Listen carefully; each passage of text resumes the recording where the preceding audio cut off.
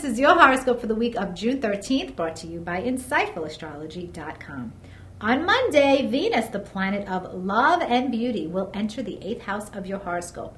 This is an interesting placement because the 8th house rules your most intimate experiences. It is psychologically deep and rich. And when the planet of love is there, you can have an almost compulsive, obsessive, all-consuming romantic experience come your way. It's also possible that you will be involved in a big business matter because the 8th house does also rule money earned from sources besides your own income.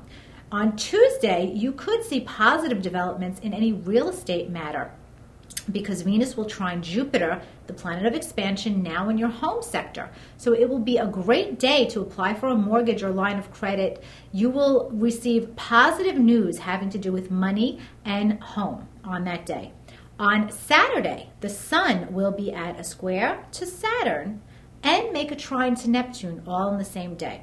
This is a very interesting mixed bag because the Sun is now in your 6th house of work, and that square to Saturn could bring news about a business trip that you really don't want to take, but you have no choice in the matter.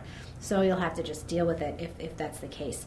The trine to Neptune, however, tells me that you have a lot of faith now in your ability to earn money and your ability to get the job done and see it rewarded in financial ways. So use that energy well because I have faith in you, and so do the stars.